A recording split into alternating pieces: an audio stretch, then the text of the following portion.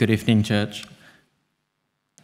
We are reading two passages today, and the first one is from Psalm 45. You can find that on page 569 on the Church Bible.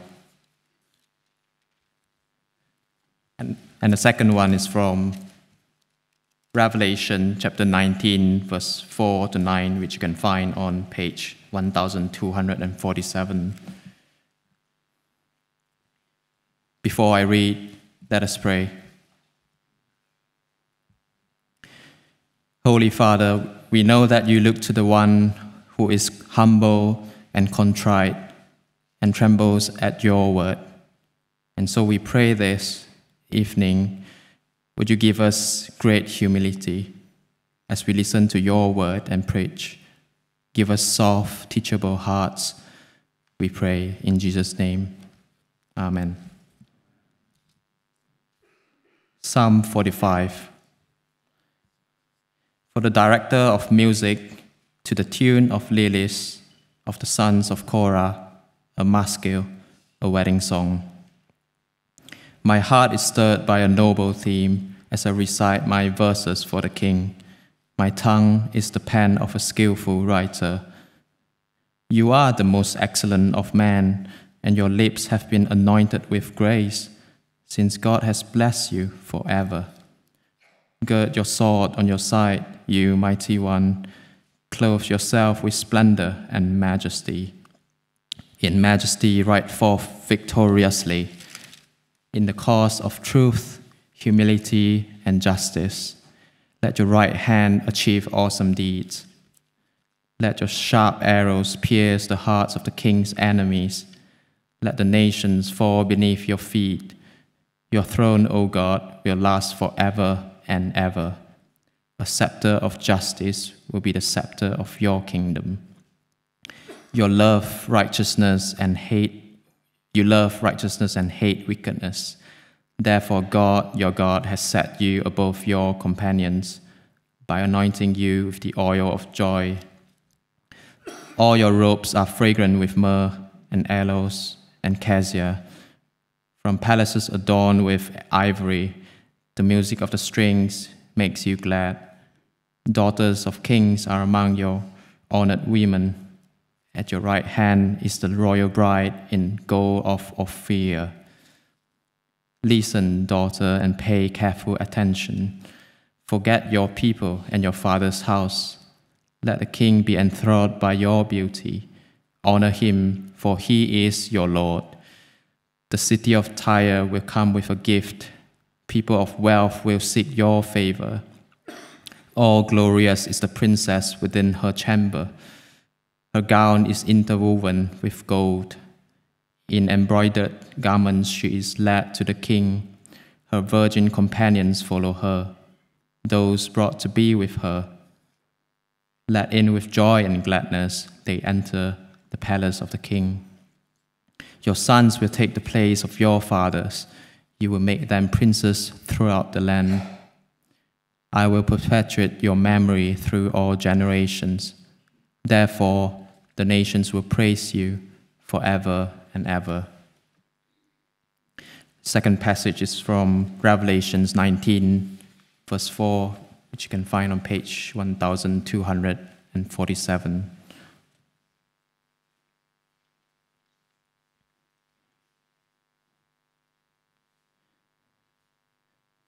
Verse 4, the 24 elders and the 4 living creatures fell down and worshipped God, who was seated on the throne.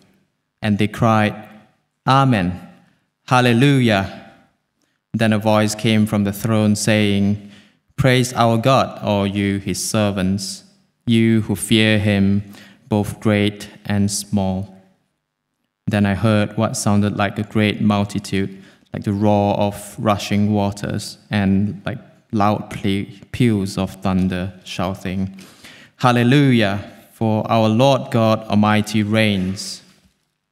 Let us rejoice and be glad and give him glory, for the wedding of the Lamb has come, and his bride has made herself ready. Fine linen, bright and clean, was given her to wear. Fine linen stands for the righteous acts of God's holy people. Then the angel said to me, "Write this: Blessed are those who are invited to the wedding supper of the Lamb." And he added, "These are the true words of God." Very much for reading.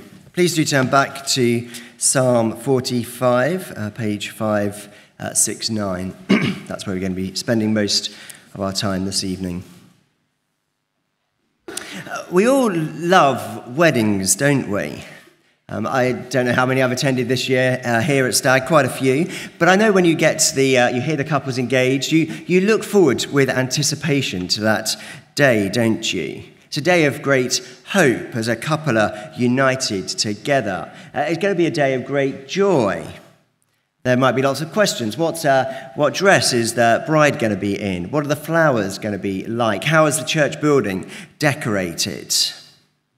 And I guess even more so if it's a wedding on a bigger scale, maybe a national wedding. Back in 2011, William and Kate got married. And I guess there was lots of national excitement about that day. A lot of joy, lots of bunting up, street parties to celebrate. But in a bygone era, actually, a royal wedding would have had even more significance, wouldn't it? Actually, the future of the whole nation will be bound up in that event.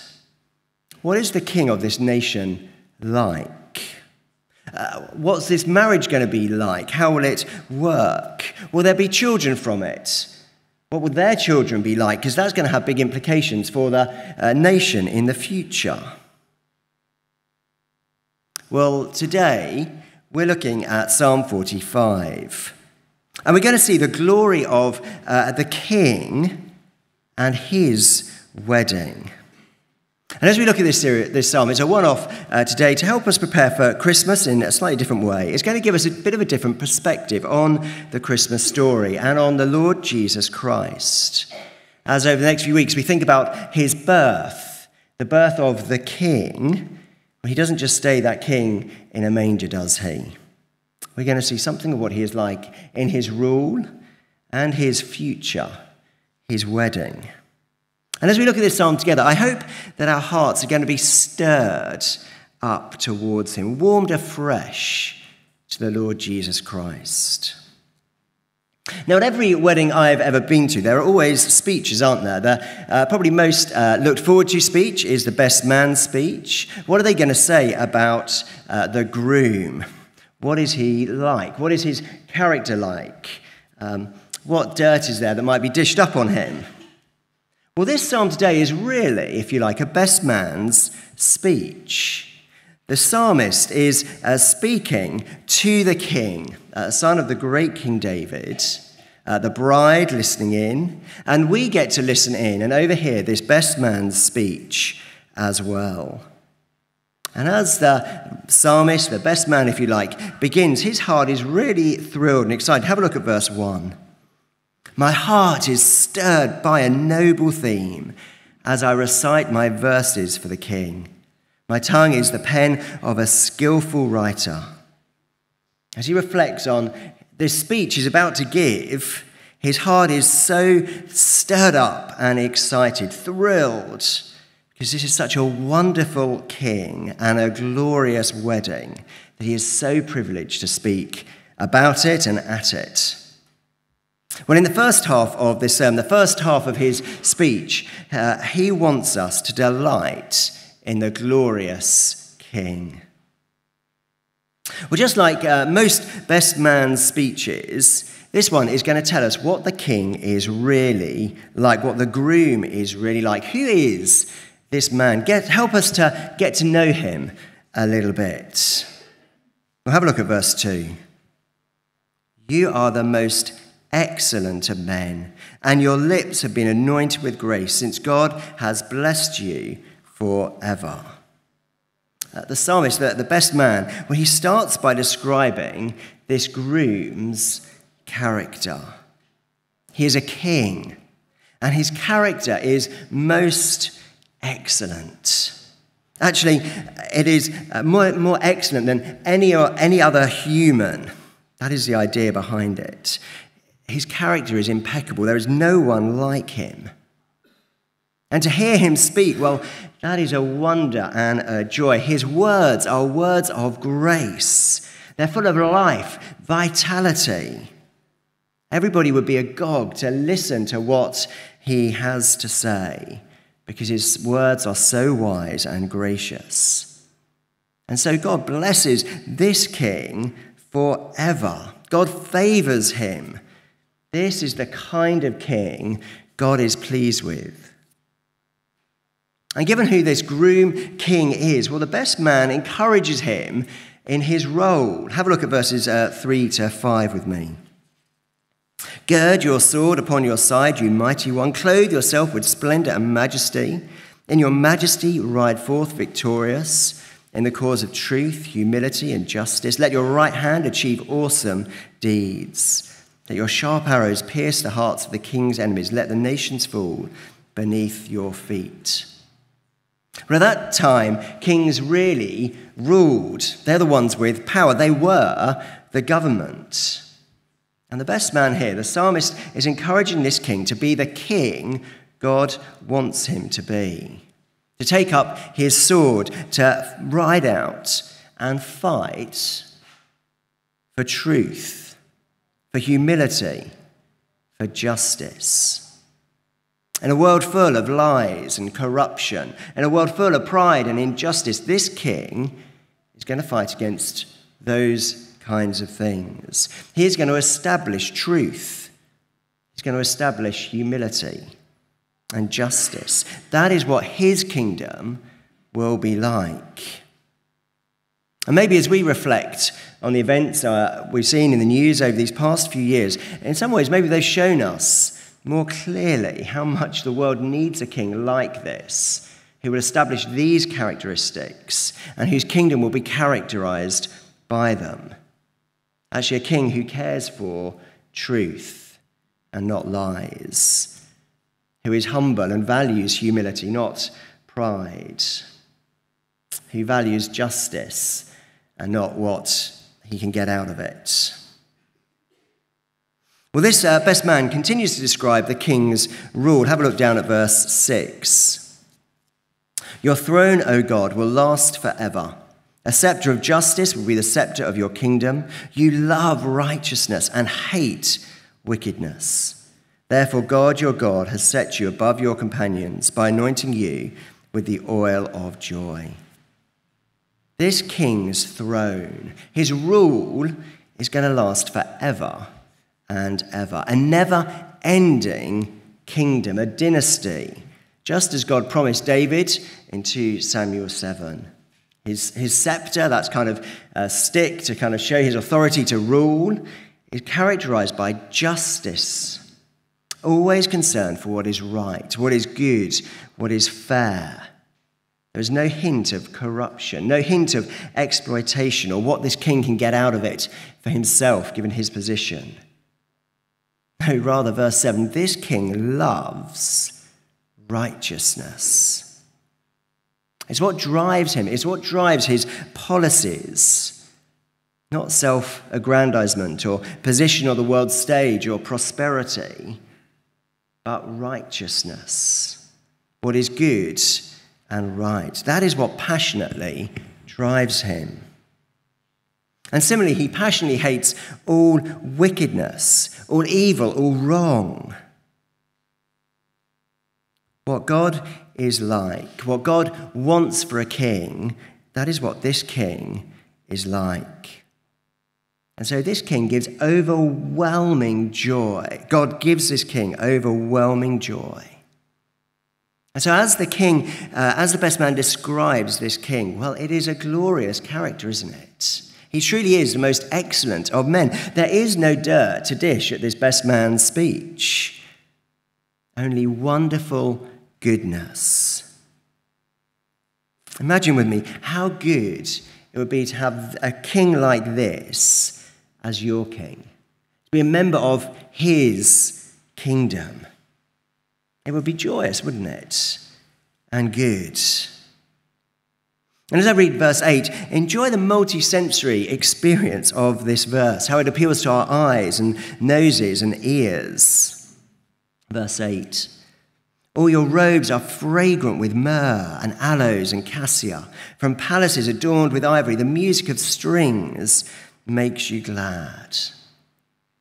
The wedding clothes are immaculate, spotless, beautiful, richly made. There's a wonderful scent as maybe the king processes past you of myrrh and cassia. It's a little bit like cinnamon, apparently. The decadence of a palace filled with good things, including things that are ivory, as a picture of just the sheer value here. The beautiful music. It is also good and glorious, isn't it? And having seen the splendor of this king and his character, well, the best man now shows us some other people in the wedding party. Have a look at verse 9.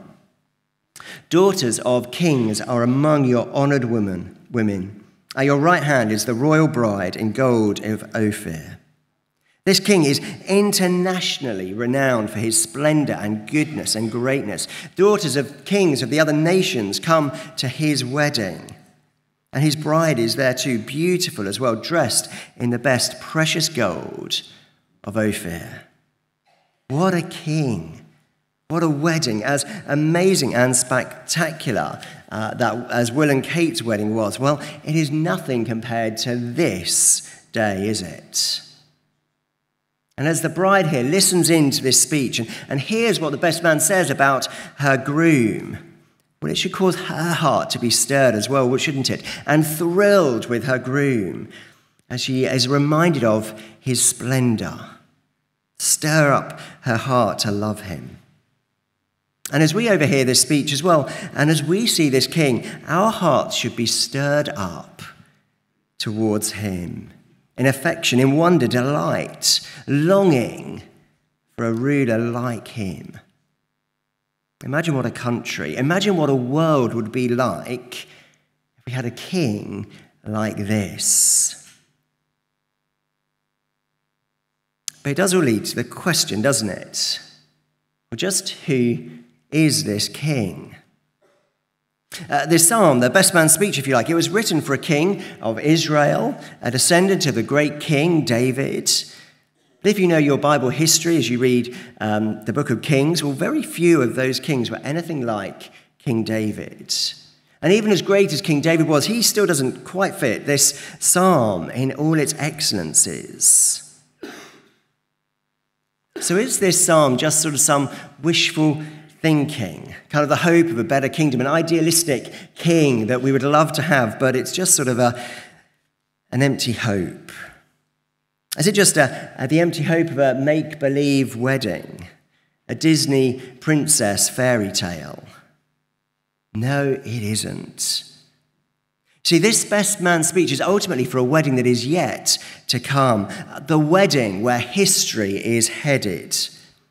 The best man describes a king who was born that very first Christmas, Jesus Christ, who was born of the line of Joseph, a descendant of that great King David.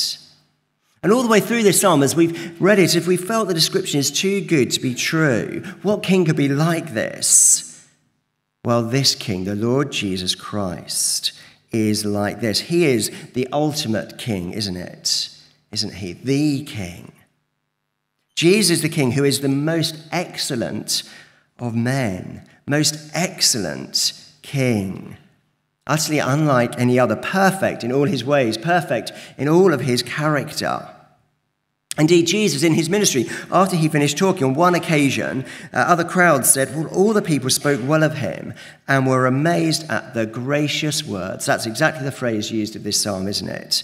That came from his lips. Or in John chapter 7, verse 46, others said, no one ever spoke the way this man does. Maybe read a gospel yourself, one of the accounts, Matthew, Mark, Luke, or John, and hear Jesus' grace-filled words, his life-giving words for yourself. And we saw in verses 3 to 5 that the king, well, he fights for truth, humility, and justice as he rides out. And do you remember how Jesus rode out at the start of that final week of his life? On that first Palm Sunday, he rode out, not on a war horse with pride and power, but he rode out in humility on a donkey. He rode out to the cross to fight for justice and truth. Through his death on the cross, Jesus establishes his kingdom, a kingdom characterized by truth, humility, and righteousness.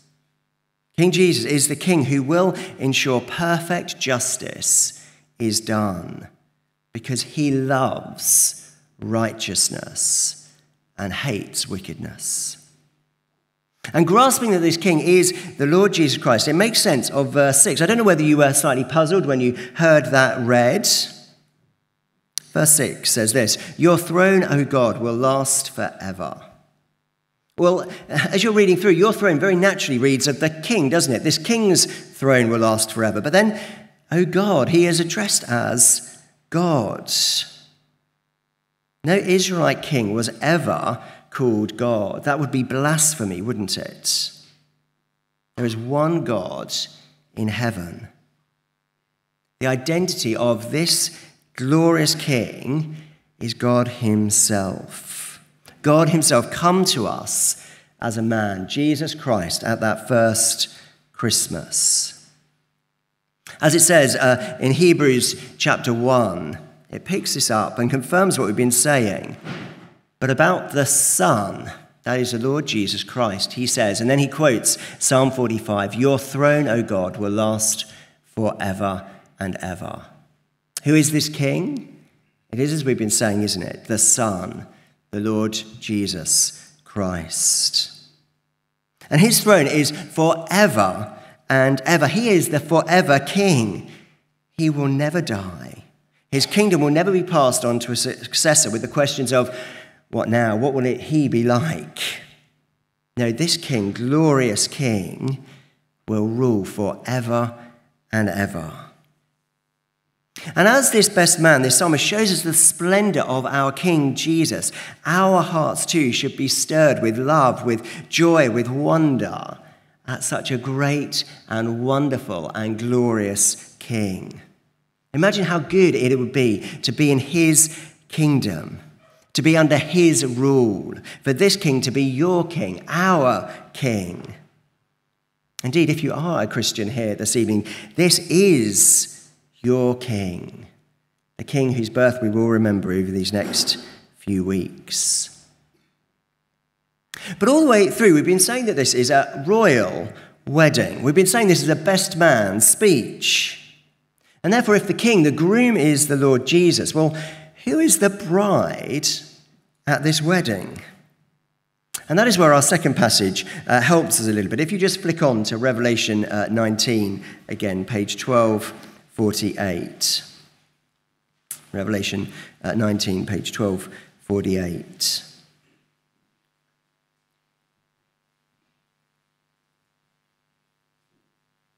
Revelation 19, verse 7. "Let us rejoice and be glad and give him glory, for the wedding of the Lamb has come, and his bride has made herself ready. Fine linen, bright and clean, was given her to wear. Fine linen stands for the righteous acts of God's holy people." So who is this bride? Well, it is God's holy people, isn't it? God's holy people, his church, us, those Jesus fought for at the cross to redeem, to make his own. And the second half of this psalm, the second half of this best man's speech, well, it is addressed to the royal bride, to us, if you like. And so secondly, devote ourselves to our groom king. Have a look back at Psalm 45, at verse 10. "Listen, daughter, and pay careful attention. Forget your people and your father's house. Let the king be enthralled by your beauty. Honor him, for he is your Lord." At this point in the psalm, the best man, the psalmist wants the bride to listen up. Here's his advice for a good marriage. Forget your people, where you grew up. Forget your father's house and be devoted to your husband, king. Don't keep looking back to the country you came from, to your birth family or the nation you came from, what they're like. But be devoted to your king. In our wedding services, if any of us have been to a wedding this year, we would have heard these words. The bride promises to the groom to forsake all others and to be faithful to him, her husband, as long as you both shall live. And that is exactly what the psalmist is telling the bride here, isn't it? Forsake all others. Don't look back. Devote yourself to your groom, king. And as us, the church, as we've seen, we are the bride of Christ, the bride that is promised to him, pledged. And so similarly, we too must forsake all others and be faithful to him. Not looking back at who we once were, how we once lived, following the pattern of this world or our desires. Rather, we must be those who are devoted to him corporately as his people, who live our lives now together worthily of our King in holiness. Indeed, this bride is to enthrall the king with her beauty, verse 11. I don't think that's physical beauty. I think that's her character, just as we've seen the character of the king throughout this psalm. And so with us, the church, what will enthrall Jesus as he looks at his bride, the church, as he looks at us? Well, he's seeing a church committed to him, committed to what he values, to truth, humility, justice, loving righteousness, hating wickedness, speech full of grace. And as we do that, as we grow into that, well, our groom king will delight and be overjoyed in us. And what a joy it will be for us too to devote ourselves to such a groom king, given the splendor we have seen. And the wedding itself will be glorious and full of joy. Have a look at verses 12 to 16. The city of Tyre will come with a gift. People of wealth will seek your favor. All glorious is the princess within her chamber. Her gown is interwoven with gold. An embroidered garment she is led to the king. Her virgin companions follow her, those brought to be with her, led in with joy and gladness as they enter the palace of the king. And now we see the glory of the bride, dressed in the most beautiful clothing. I've never seen a wedding dress that's got gold threads in it, but this one does. It's richly embroidered. Her bridesmaids follow her. Abundant joy and gladness. And as we've seen, this is a picture of the wedding in the future, the wedding where history is going to, that marriage of Christ and the church. And as we heard in Revelation 19, at that wedding, the church is clothed in fine linen, bright and clean, our righteous acts as a result of our devotion to Christ, who we've been promised to. This is the wedding that awaits us, his church. Do you see how wonderful this is? How glorious this groom king is, how good it is to be one of his people in his kingdom. But there's a bit of a problem there, isn't there? You see, it is wonderful as it would be to be simply a subject under this king. That would be amazing, wouldn't it, as we thought already? But actually, as we think about it here, who knows King Charles or Prince William? Maybe a few of us have kind of met him, or maybe someone's even shaken his hand. But none of us know him. See, here is something far greater promised, not just a member of this king's kingdom, but a marriage between the church and Christ himself. We are his bride. We will, as his people, be married to this king. It is a glorious thought, and that means that forever and ever we will know him, this King, closely, deeply, richly, wonderfully, corporally sharing the joy and delight of this wedding feast and relationship with him forever. And so forever and ever, this kingdom will last. Forever and ever, this marriage will last. See, this is the Hollywood happily ever after wedding, isn't it?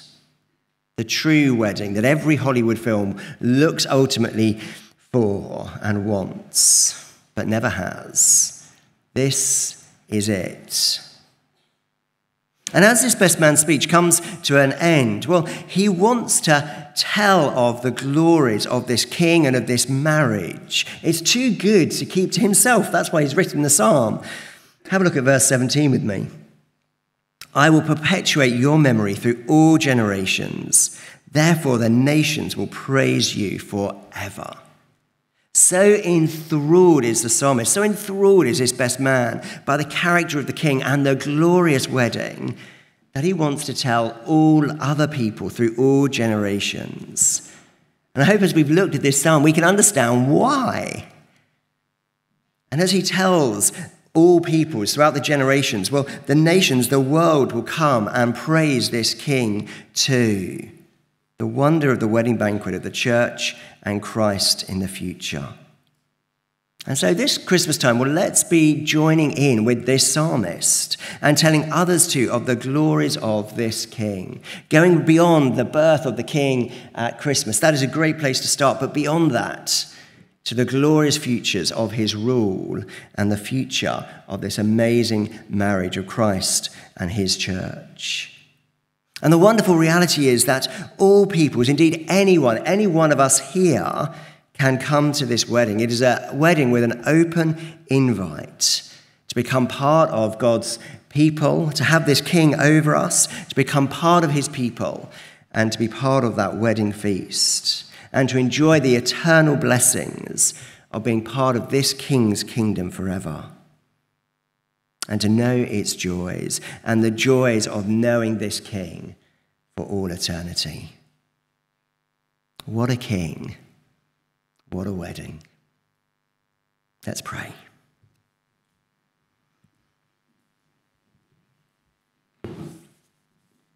Father, we thank you for this psalm. Father, we thank you for showing us the Lord Jesus Christ more clearly, for showing us what he is like as the wonderful King. And so please stir our hearts as we continue to think and reflect on this psalm, to love him and trust him, to delight in him. And please stir our hearts, given that amazing future we have as the bride of Christ. Help us to look forward to that wedding day of Christ and the church. And so, Father, please, as we look forward to it in anticipation, help us to forsake the things of this world that draw us and attract us, and help us to devote ourselves to our groom King and live for him, for your glory's sake. Amen.